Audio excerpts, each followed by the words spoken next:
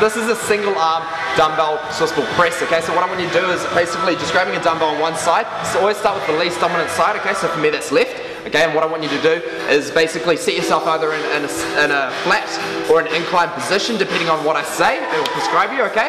Keeping your chest up nice and high. So I'm going to show you the flat, okay? And what I want you to do, keeping that chest up nice and high, squeezing those glutes nice and tight to stabilize yourself and engaging your core, and basically just pushing that weight up, just in the normal action, okay? So this is unilateral, okay? This is single arm, and coming up and control, okay? Always controlling that weight. That, guys, is a single arm Swiss ball dumbbell press.